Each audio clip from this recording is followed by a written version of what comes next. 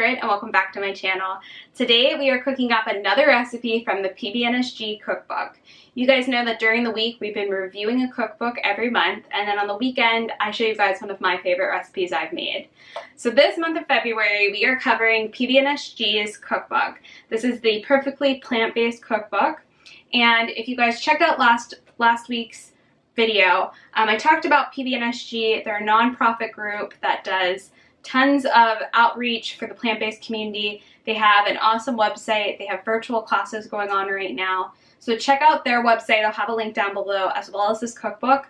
And one of the reasons I really like this cookbook is because it is from their members. So there is tons of recipes in here from all different people, which I really like the collection of recipes, and it's so cool seeing a cookbook with multiple authors and different people that have different styles of cooking and different flavors. So I really have been enjoying this. I will have a $5 off coupon code, which I will link down below for you guys as well. So we're going to jump into today's recipe. Again, I'm not going to give out exact amounts because I want you guys to go check out the cookbook. However, if the author of today's recipe has it published on their blog, I will link that down below.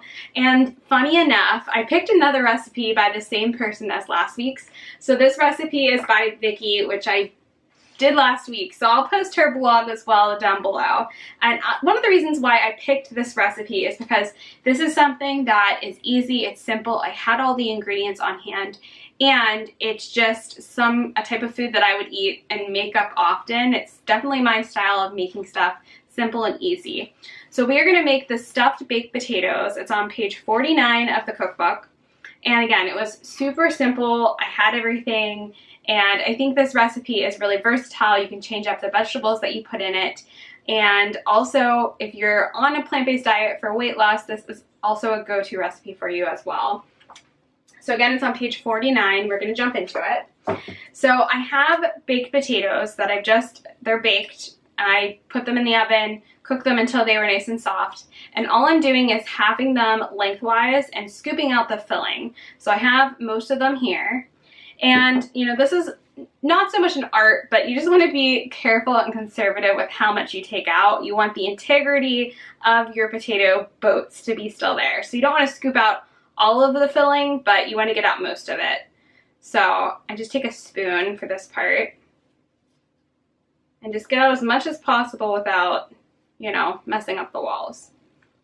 You know, twice baked potato, easy. Alright, so I have my mixture of potato in here, and then I love this recipe because you're going to add in some cooked vegetables. So I have some broccoli, peppers, and onions that I decided to do today, and I just water sauteed those. Just going to add that in. Smells really awesome already.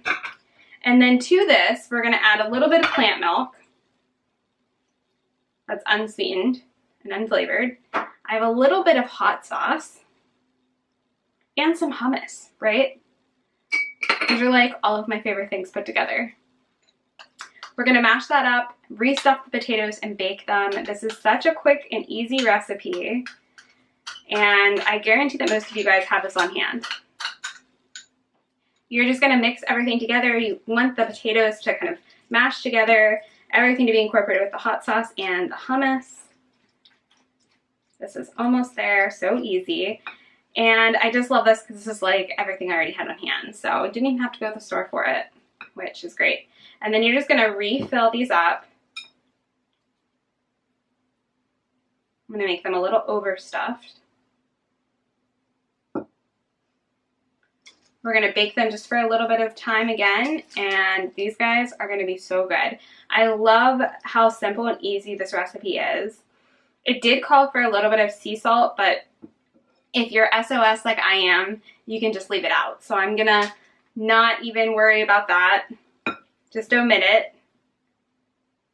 All of that flavor is gonna come from that hummus anyway, and the little bit of hot sauce that we added.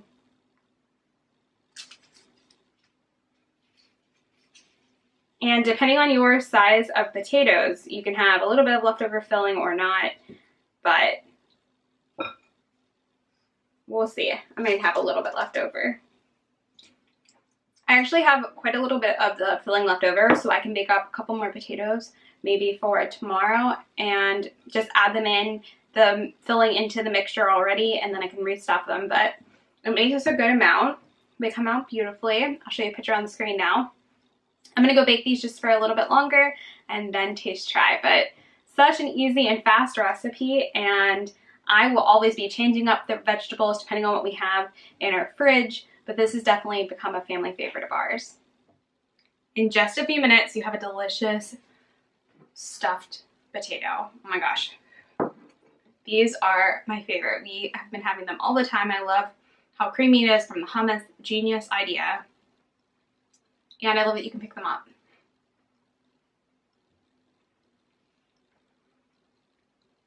Peppers, onion, and broccoli are my favorite.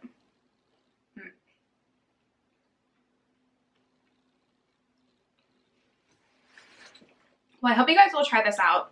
This recipe is so easy. If the author from this recipe posted on their blog, I will link that down below as well for you, as well as their website. Make sure you get the cookbook and check it out. Make sure you check out PBNSG. I have everything linked down below for you guys.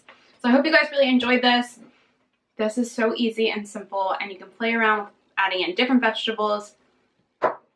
You could do this with sweet potatoes. I love it. And make sure you give this video a thumbs up. Subscribe. I make whole food plant-based recipes every week, multiple times a week. We have one coming out in just a few days on Sunday. You don't want to miss. And I will see you guys very soon for the next one. Thanks so much for watching. Bye.